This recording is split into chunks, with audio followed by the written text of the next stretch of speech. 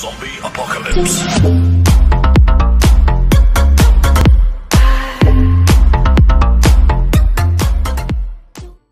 What is up? And today we are going to be learning how to make a two-player Pong game on Scratch.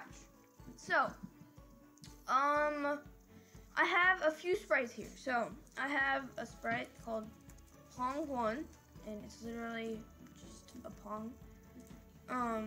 That thingamabob. And then I have another one, it's called Pong 2, and I literally just flipped it. And all of my sprites are centered, so make sure all of your sprites are centered too, so all the... What happened? Okay, Scratch, you just crashed. Alright. Okay. And I have a ball. It's literally a ball. And I have this sprite called left sensor. It doesn't matter what color they are, and right sensor. They're both the same thing. And I have three backdrops. Normal, and then player 1 wins, and player 2 wins. And they're called left and right. Alright.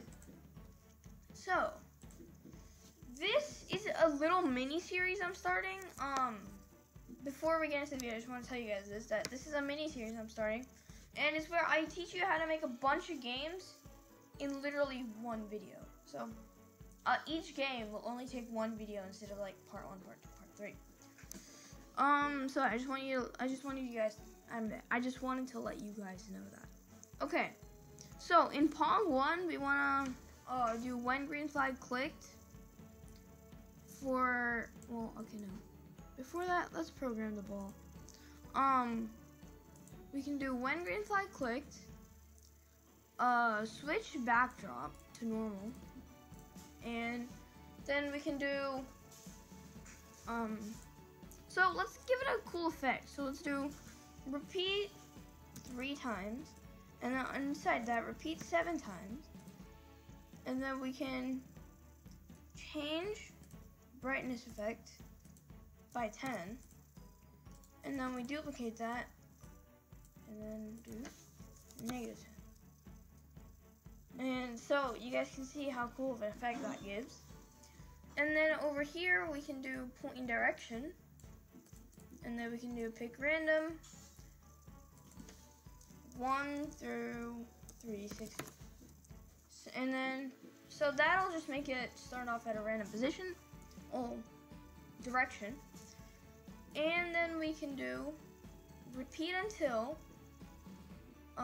touching. Well, first of all, let's grab a or. And then we can do repeat until touching Pong 1. I mean, not Pong 1. Left sensor. And right. I don't know why I didn't call it right sensor. I didn't call it right, but it is what it is. And then we're going to do until touching left sensor and right sensor, and then we're going to do move 10 steps. Boom. So there, and you can see that that's just terrible, so we can add an if on edge bounce. And oh wait, we gotta add a go to 0, 0. That's like very important. Also, I just want to let you guys know that since I made pixel art in Scratch, it's extremely tiny. So I have to set the size to something humongous. So the ball is 800, Pong 1 and Pong 2 are 1000. And these I made in vector art because it really doesn't matter what they are as long as they're just giant squares, giant rectangles that go all the way across the screen. Yeah. And so after that, our ball physics are basically done, and you can see that when they touch that, it does. Yeah. Okay, and we can add a point direction 90 at the top, so it'll always start at a normal position. Also, we can do if, well, this just needs to be inside of a forever loop. So when green flag clicked, forever, and then if touching Pong 1, right? Then point in direction. Pick random. 90 to 360. Well, no, 90 to 180. And so, is it even gonna touch it? Okay, yeah, it will. And you can see it bounced back off. And then we can duplicate that for Pong 2. But we need to make this negative 90. Boom. And so now let's make, wait, also over here, let's broadcast a message called start. Boom. And so over here we can do when green flag clicked and go to a good position. I already set them to a position that I want them to be in. So go to like a position that's like in the corner and, well no, on the left of the screen. And then we can also, I forgot to do the set size thingy. So over here in the ball, set size to 800. So in Pong 1, we set size to 1000. And then we do when I receive start, forever if key up arrow press, then we change Y by 10. I want it to be 7 because I don't want it to be too fast. And then down arrow key press, we change Y by -7. And now we can't move until the ball is done doing that cool loady thingy. And alright, so this is going to, I'm literally going to duplicate this right into Pong 2, and I'm also going to duplicate that into Pong 2, but I'm going to change the position. And in Pong 1, I'm going to change it to W and S. So it's WASD keys. Where did the S go? Okay, so we have our WASD keys and our arrow keys right there. So you can see that that is a very weird bug. Oh wait, no, that's because it touched the, okay, never mind, it's not a bug. And over here when it touches, wait, if touching phone, okay, yeah. If touching left sensor or right sensor, do that. Okay, and then under that we do, if touching, wait, let's put it in there. If touching left sensor, then we switch backdrop to right. And because if it's touching this, then we want the right player to win. And then we can stop all. And then we duplicate that to if touching right, then we switch backdrop to left. And now you can see that it works. Well, okay, the ball was in a weird trajectory there. Okay. So, we have all of that done, okay?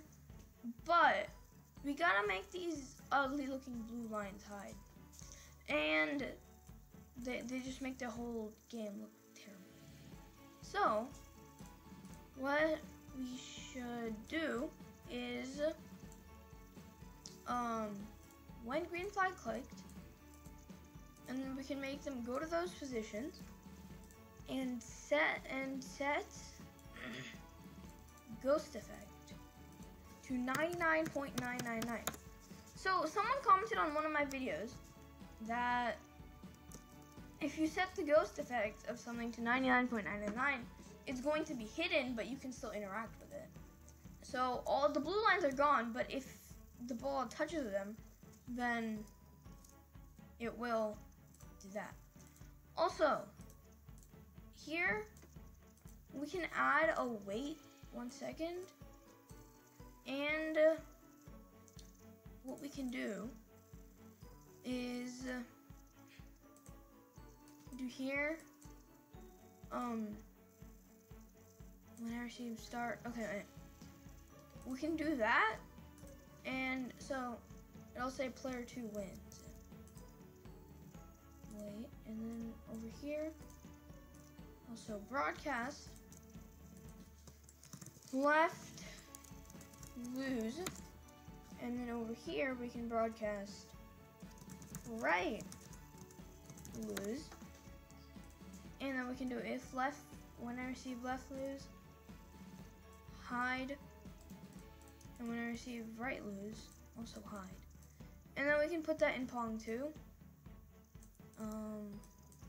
Boom. And so, if someone loses, oh my god, I'm trying to lose, but I can't lose. Okay, there. Player 2 wins. There. Alright, so, this, I would say, is very, oh wait. Never mind, we gotta add a show at the beginning of both of them, Pong 2 and Pong 1. Alright, so, guys, this, I would say, is a completed game, and we did it in one video, so, yeah, what? Just bounced off the edge there. What? Bridge backdrop, broadcast, right, lose. Wait. It can't, it doesn't, what?